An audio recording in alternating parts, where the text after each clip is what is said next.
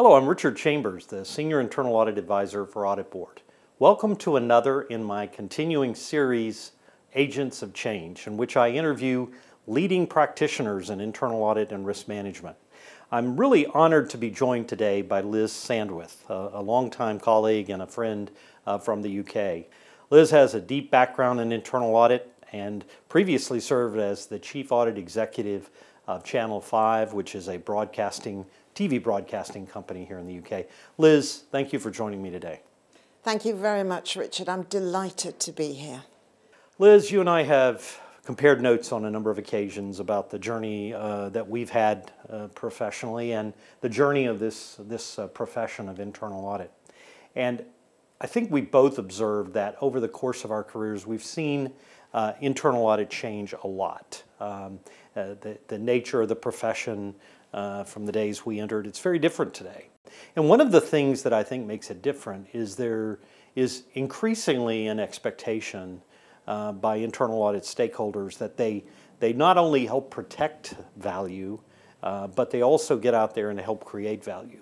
Are you seeing that from where you sit? Yes, I think that's a really good perspective. I couldn't help but smile when you said how it had changed. I remember the first audit I did being given a pile of 250 invoices and an orange pen and told to check them. I think any internal audit today, any internal audit function would turn their nose up at that. So yes, it's changed a lot, and it's more around the seat at the top table for the CAE. It's more around demonstrating the real value we bring to the profession and being respected. And I use the word respect a lot because I think that makes us a trusted advisor. It means that the CEO or the chair of the audit committee will come to us and ask us for support, help, advice, guidance. And respect isn't given as a right. It is something that an internal audit function and a CAE has to earn. And I think that's some of the shift I've certainly seen. Yeah. No, I think you're right. You know, we always often talk about, you know, a seat at the table requires us to earn and sustain the trust that goes with that. You know, as I think about the change that the profession has been through, I'm also thinking about the fact that internal auditors are increasingly being called upon to be change agents in the roles they play.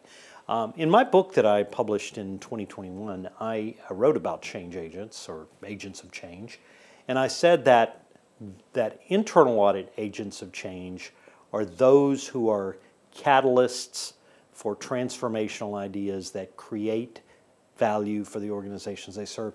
Does that sound like a role to you that internal audit should play?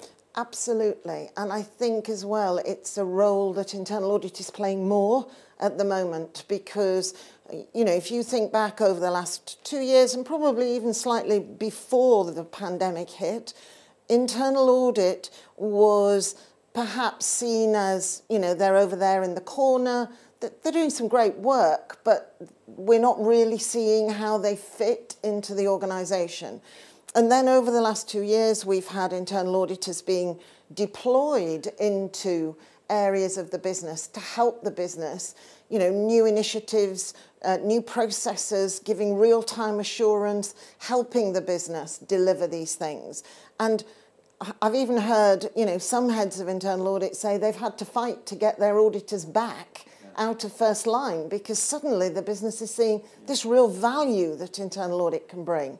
So I think, you know, and I know it's a bit of a cliche and everybody says it, but, you know, they say, don't they, never let a good crisis go to waste.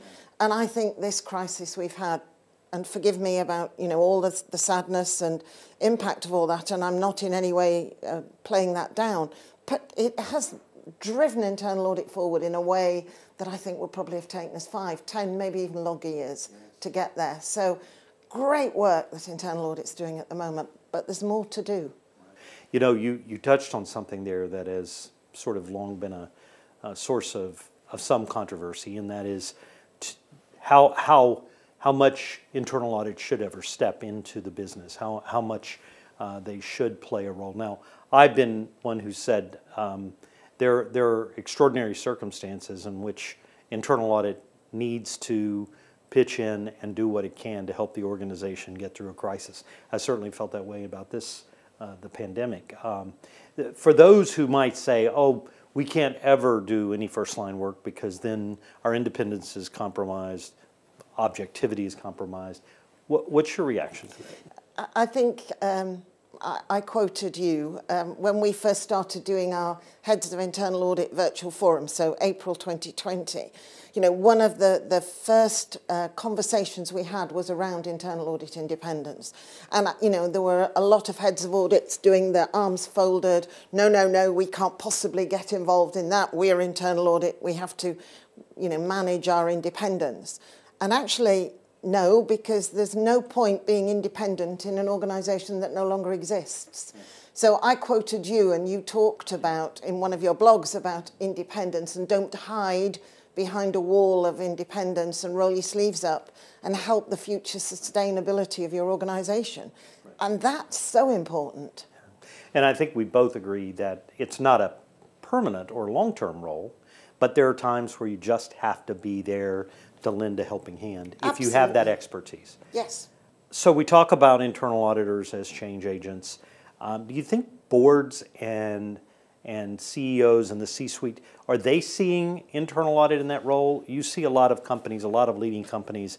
What is your sense of how they see internal audit right now? I think there is a shift and seeing internal audit more in that space. I think it's a bit slower shift from your C-suite, your board. In the UK it would be your audit committee than perhaps one might wish, because there is you know, sometimes some confusion and lack of real appreciation in terms of what internal audit can really bring to the table.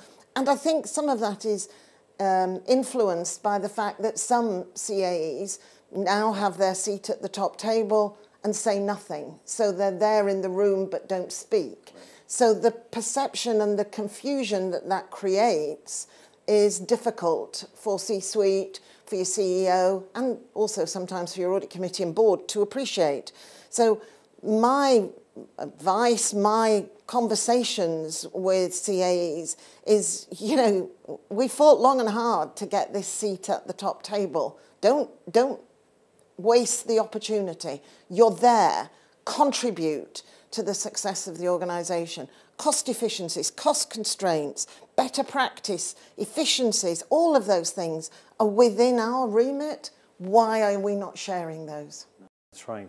That's the value that internal audit harbors sort of in the back room sometime, is the knowledge about risk and controls in the organization that's often accumulated over decades of work.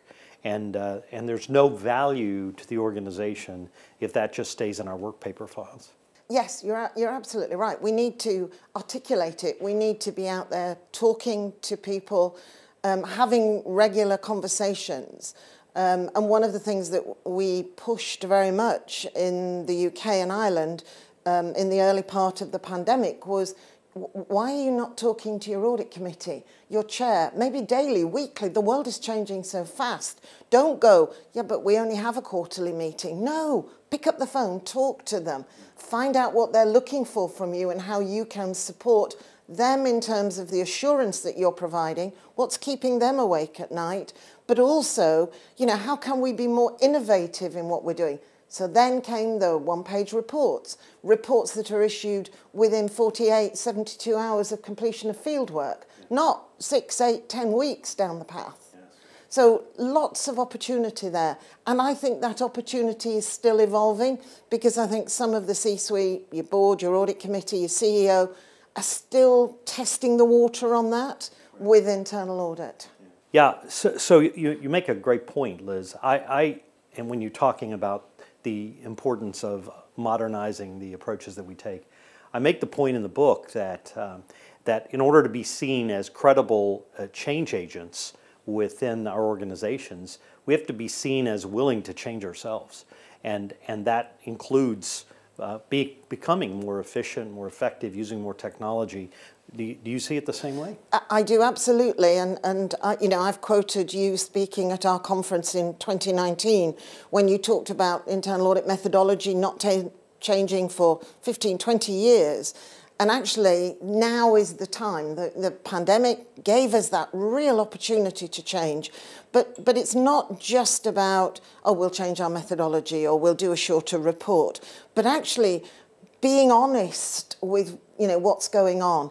You know, a CAE saying, do you know what, Audit Committee, I can't give you an assurance around climate because I'm learning about that myself at the moment. So, you know, instead of being assumed that, you know, everything is about process and about procedures, actually recognising that some of the new risks coming down the track are going to highlight gaps in internal audit knowledge that we are going to have to upskill for. But be honest with your Audit Committee. Do you know what? I'm not comfortable doing that because we don't have the skill set. Yeah. But I have a solution. I have a way to get that skill set to give you that assurance. That's right. Sometimes being a change agent is bringing in someone else to help you drive the change. Yeah, and being honest. Yeah, absolutely. So in the book, before we wrote the book, we did some research. We talked to 600 chief audit executives from around the world, and we asked them, basically, what does it take to be a successful change agent in internal audit? And there were 4 key themes that emerged. You've got to have strong business acumen. You've got to be strong at relationships. You have to have a strategic mindset, and you have to be innovative. Do you think that captures it? Are there other things that you would add to that list? I think that captures it. One of the things I hear a lot from audit committees is that internal audit really doesn't understand the business. So commercial acuity is something that's desperately needed. So instead of internal audit being a bit blinkered and just thinking about this is my organisation, AN, whatever, AN Associates, actually, what sector do I sit in? What geographical location am I in? Do I have a footprint elsewhere? What does that mean? Do I understand territorial legislation, territorial regulations? How does that impact here? And where are we going to balance ourselves to be able to provide the assurance to the Audit Committee? So I think commercial acuity, absolutely fundamental. And I think, unfortunately, a number of CAEs don't have that. They think they understand the business, but actually they don't really understand the business. So for me, that would be, you know, way out in front as an upskilling requirement for all CAEs.